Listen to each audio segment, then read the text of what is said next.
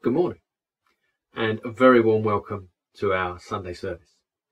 If you're with us live on Facebook, or whether you're watching us later on, perhaps on YouTube, you're extremely welcome and we're delighted to have you with us. Are things feeling perhaps a little dark for you this morning?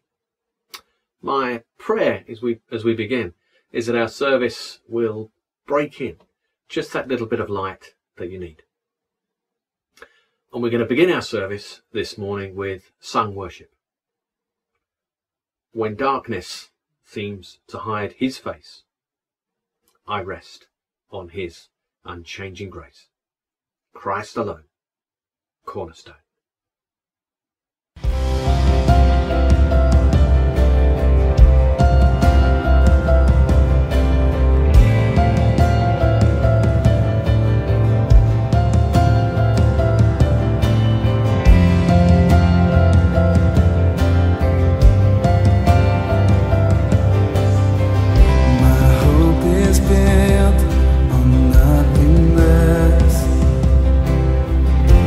Jesus' blood and righteousness.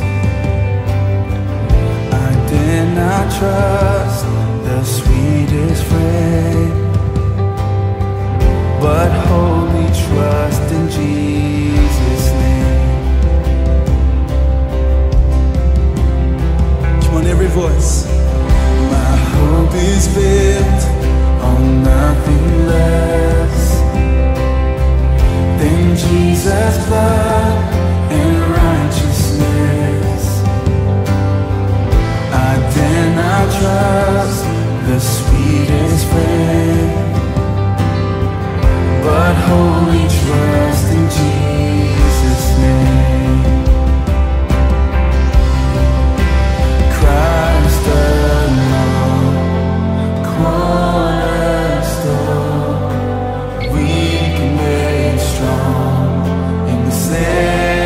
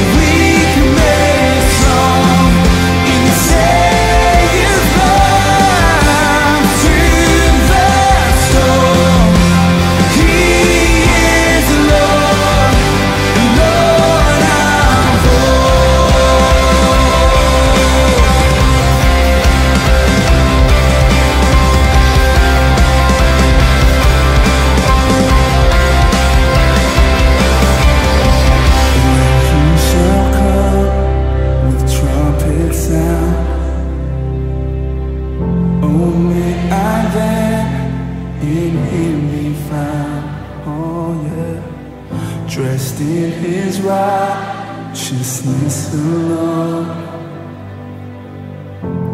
faultless stand before the throne.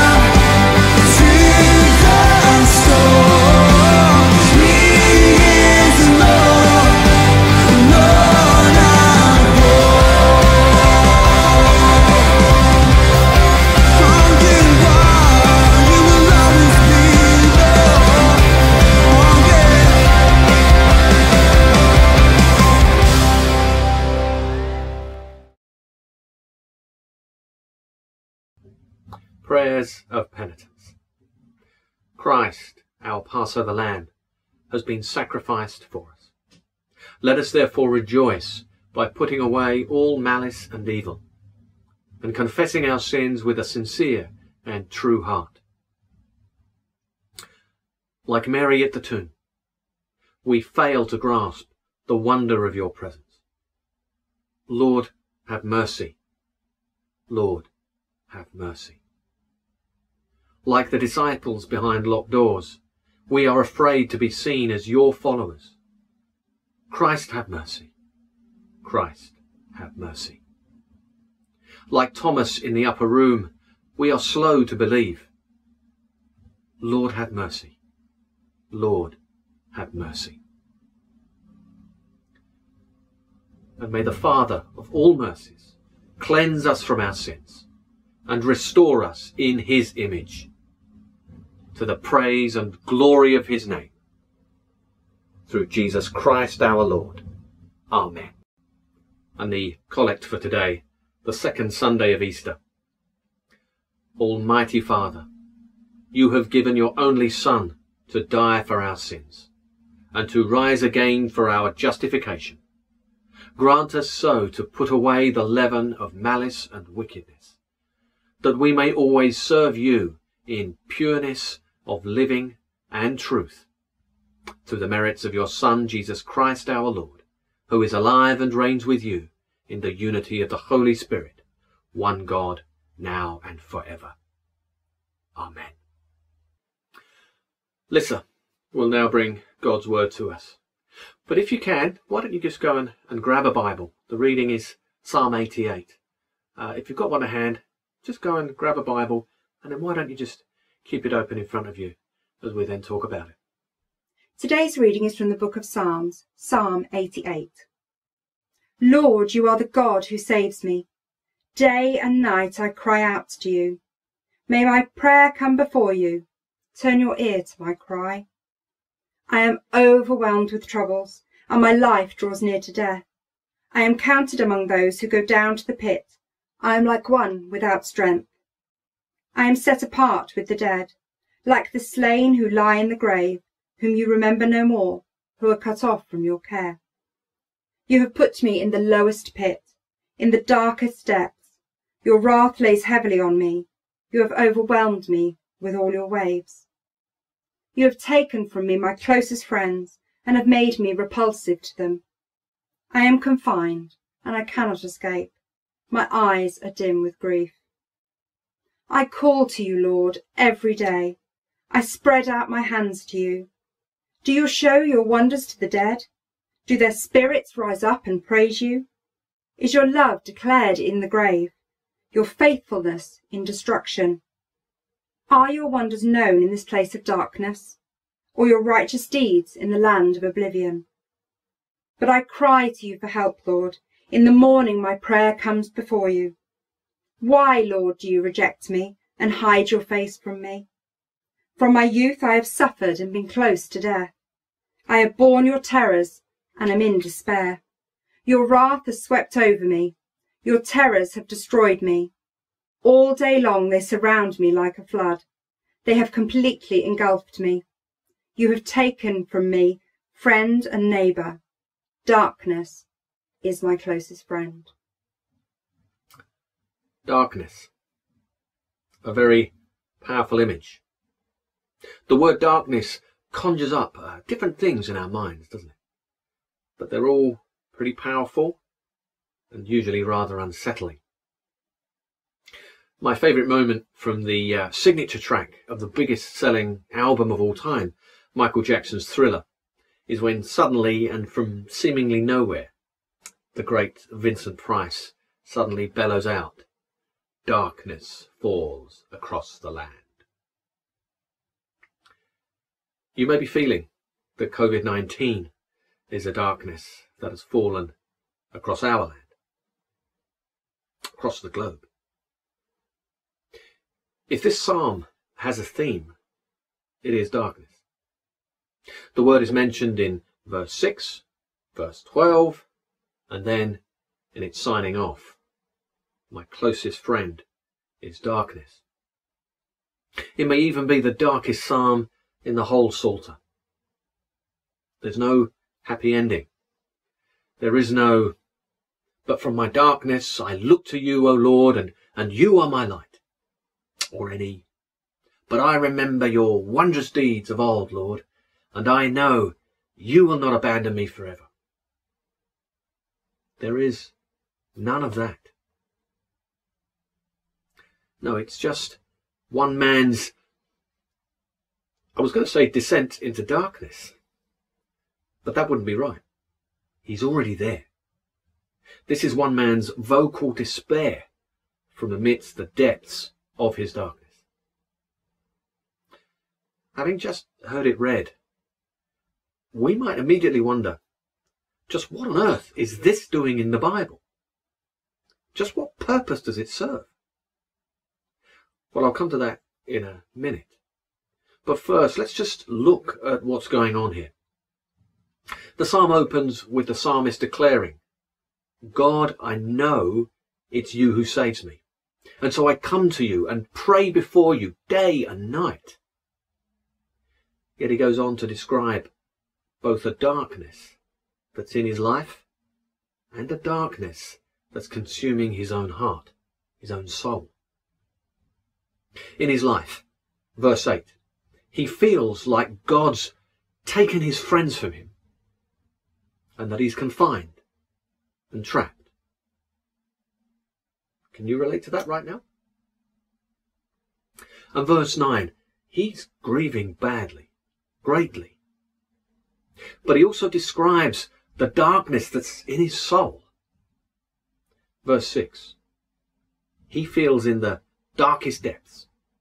Verse 7 and verses 15 to 17, he feels like God is punishing him. And verse 14, that God has abandoned him. And then finally, verse 18, that darkness itself is now his closest friend. Why? Verses 3 to 5 tell us that he thinks he's facing death. And he's lamenting. Why? Why, God?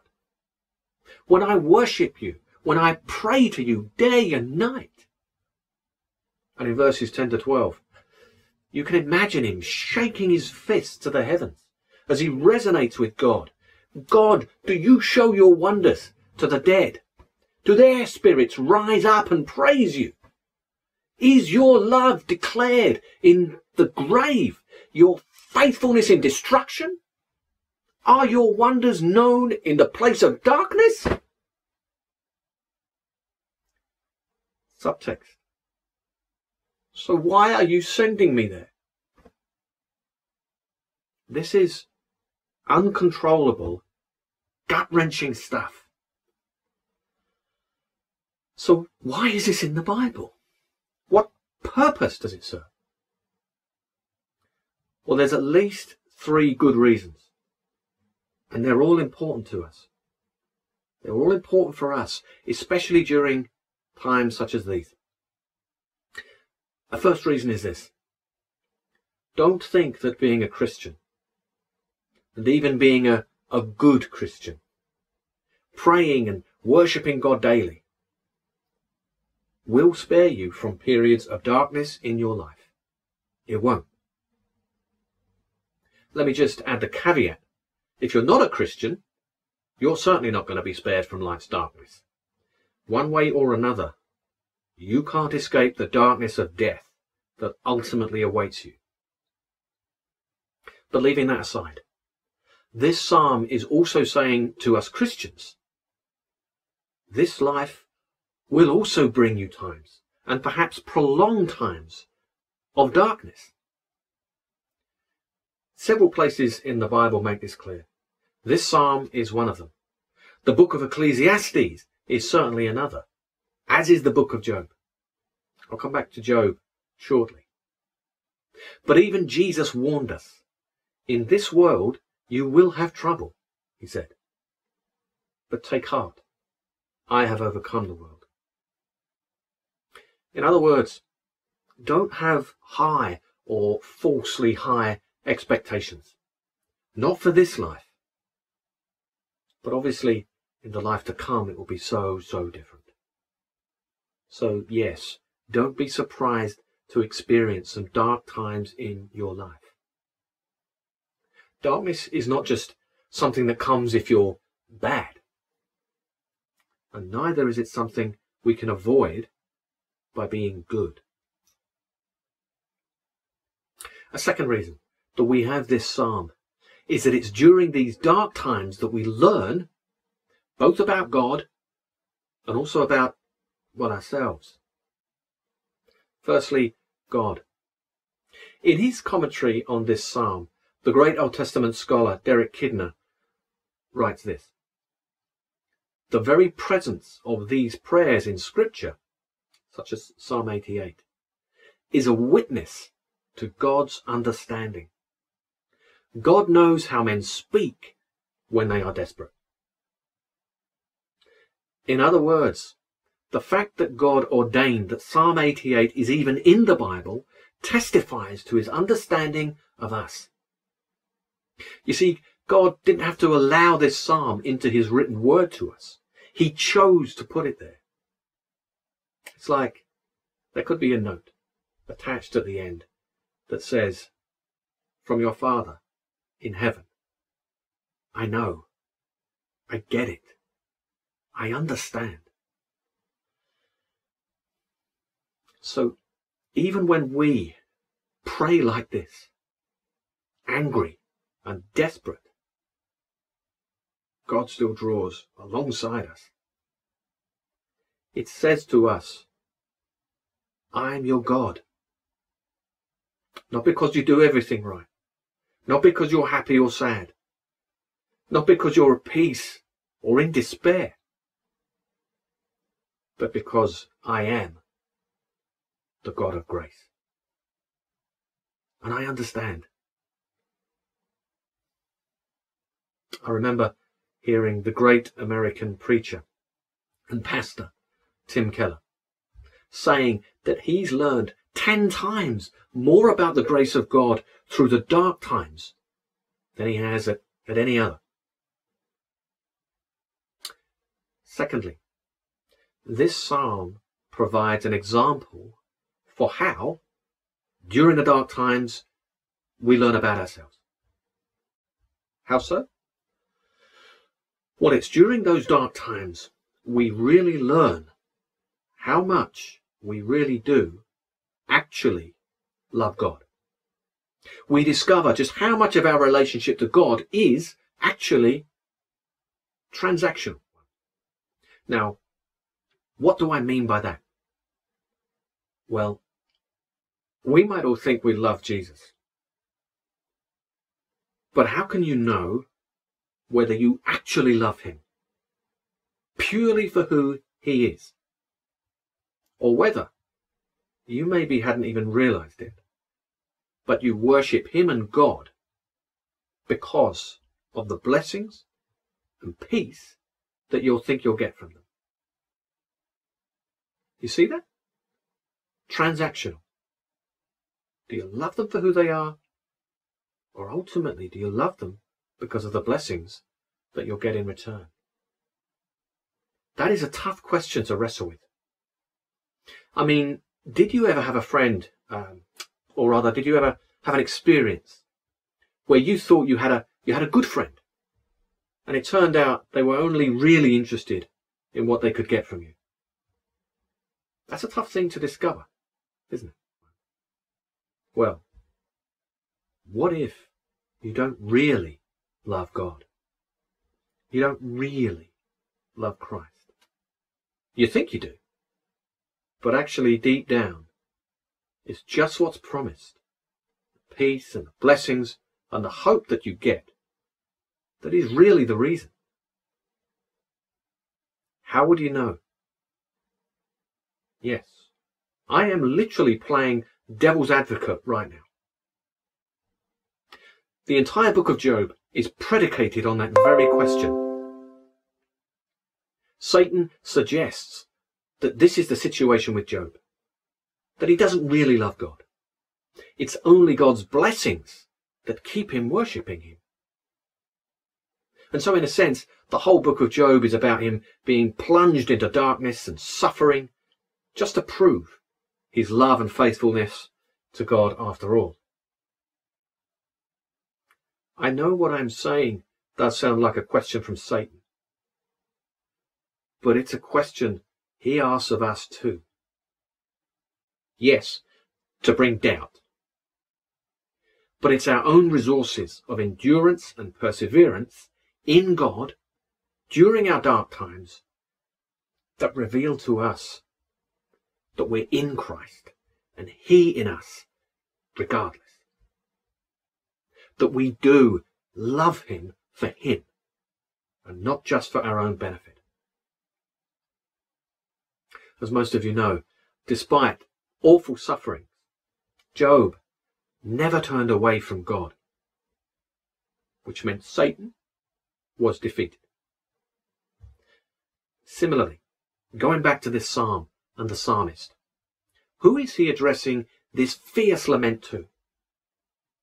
Not Baal, not Marduk, not Dagon, not any of the other gods in the Old Testament, but still to Yahweh. However dark he feels, Yahweh is still his God, and he is sticking with him. Friends, it is only through our dark times that we discover the strength and core of our faith.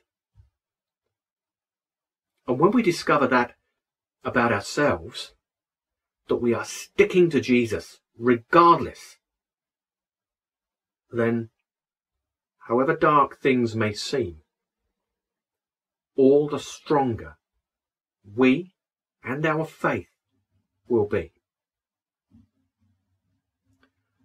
Okay, to the third and final reason I want to cover with you this morning. The darker it is now, the brighter it will be when the glorious illumination comes. Blind Bartimaeus, who'd been in darkness, blind since birth, none of us can even imagine how inspired, how awestruck, how beautiful the world must have looked to him once Jesus healed him. I haven't left my house for 5 weeks now. But right now, I can tell you that never before have I appreciated having a back garden and being able to sit in it as I have preparing this. Never before have I delighted so much in just breathing in that fresh air when I walk outside, that fresh spring air. Never before have I appreciated God's creation and beauty all around me. The beautiful majesty of the trees, the fragrant smell of the flowers, and the sweet singing of the birds. So it is with Christ. If all of our life's experiences were just the flowers, sunsets and rainbows amidst an idyllic joy and peace, that is to come, by the way, a new Eden. For more on that, go back on our Facebook page or YouTube channel and listen to the sermon from Good Friday. But if those things were all we experience now in this life,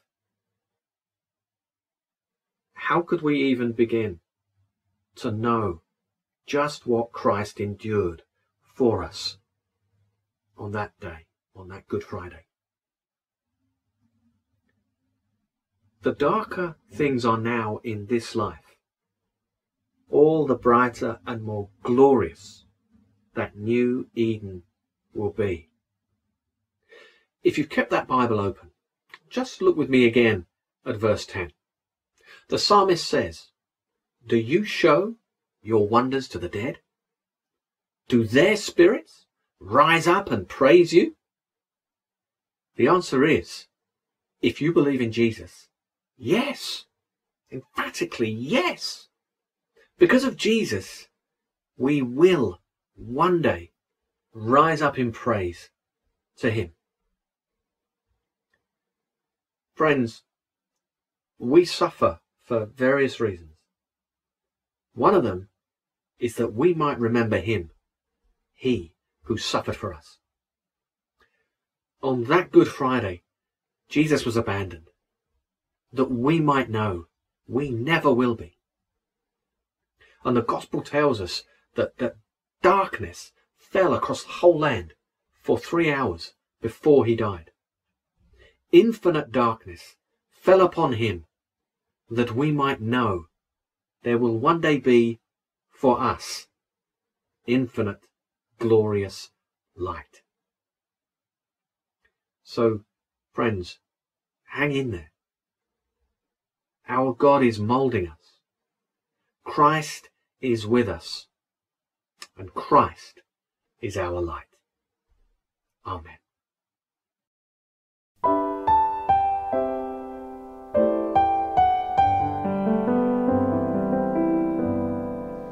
Longing for light, we wait in darkness. Longing for truth, we turn to you. Make us your own, your holy people, light for the world to see. Christ, be our light, shine in our hearts, shine through the darkness. Christ, be our light, shine in your church, gathered today. Longing for peace, our world is troubled. Longing for hope, many despair. Your word alone has power to save us. Make us your living voice. Christ, be our light. Shine in our hearts, shine through the darkness. Christ, be our light. Shine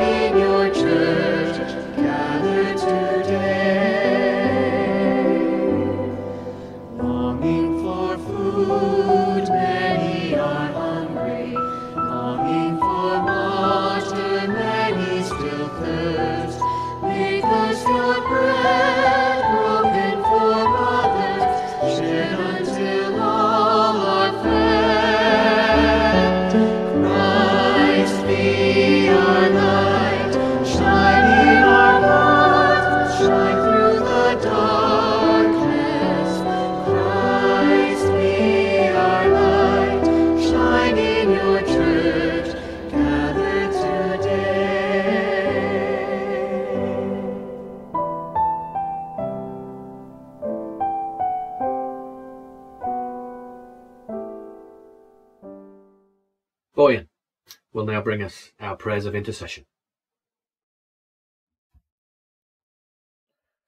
Father, as we come near you, we remember that Christ is risen and is alive today, and we know that we will never be alone, because he promised that he will never leave us nor forsake us. What a wonderful God you are! You're always loving and caring Father who has adopted us into his family and made us your sons and daughters. Abba, Father, we love you. You alone are the great and mighty God who holds the whole world and universe in your hands, and yet you delight in your children and are so pleased to hear their prayers. As we worship you this morning, we remember that we are a part of a great family of your people around the world, who today are also bringing to you their worship and their praise. Lord, we bring to you the epidemic of coronavirus, which is affecting the whole world. We pray for mercy in Jesus' name, that this will come to an end.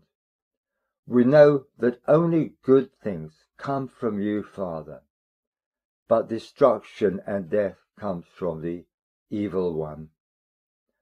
You know how many are grieving at the loss of loved ones, how many are afraid, and the way it will affect the global economy. In your mercy, hear our prayer. We thank you for our government and their response in putting people's lives and livelihood first. We thank you for the recovery of our Prime Minister, Boris Johnson, and ask that he might know that you, Lord, have been merciful to him, and that he may want to put his trust in you. We thank you for the good things in this crisis, which has brought people together to love, care, and appreciate one another. Thank you for everyone working in the NHS, care homes, emergency and essential services. May they know your protection from the virus and your love and kindness.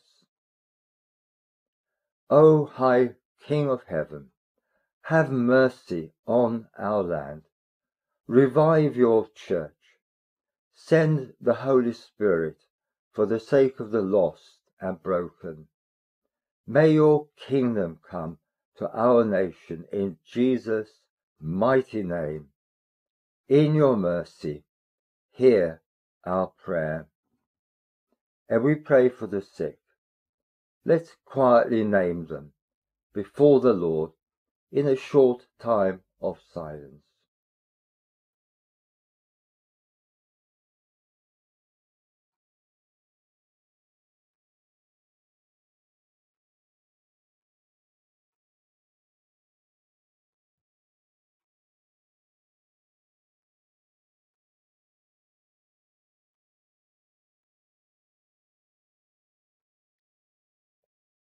Gathering our prayers and praises together, let us pray as our Saviour taught us.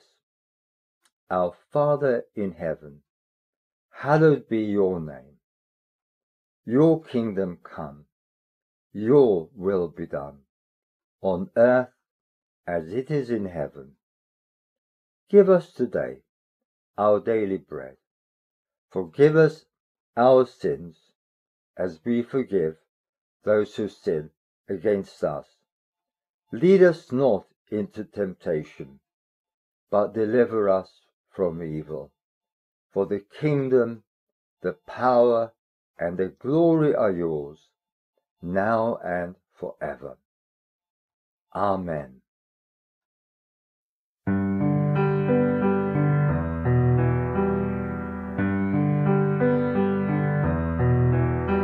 A crown of thorns placed on his head. He knew that he would soon be dead.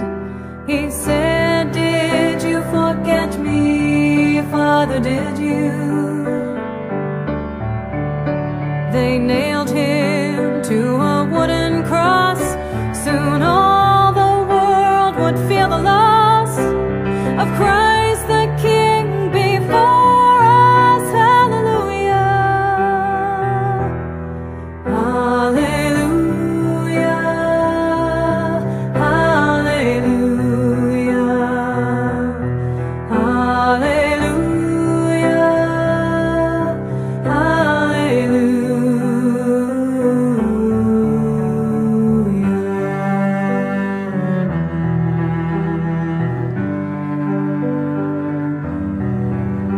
He hung his head and prepared to die, then lifted his face up to the sky, said, I am coming home now, Father, to you.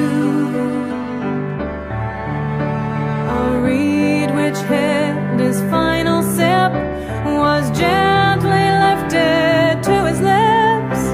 He drank his last and gave his soul to glory. Hallelujah. Hallelujah. Hallelujah. Hallelujah.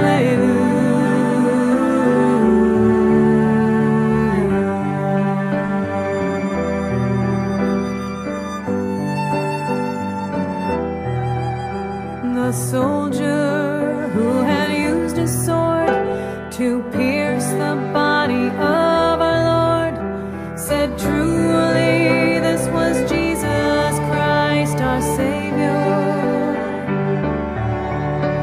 He looked with fear upon his sword, then turned to face his Christ and Lord, fell to his knees, crying, Hallelujah. Hallelujah.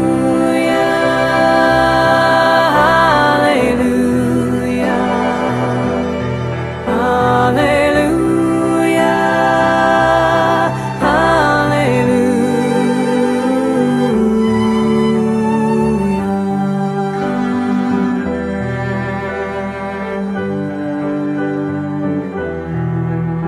Took from his head the thorny crown and wrapped him in a linen gown, then laid him down to rest inside the tomb. The holes in his hands, his feet, his side, now in our hearts we know he died to save us from ourselves. Hallelujah. Hallelujah. Hallelujah. Hallelujah. Hallelujah.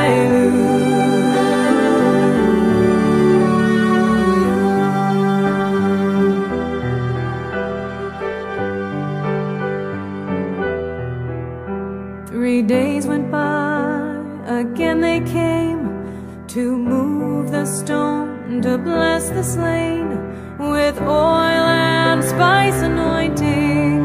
Hallelujah. But as they went to move the stone, they saw that they were not alone, for Jesus Christ has risen. Hallelujah. Hallelujah. Hallelujah.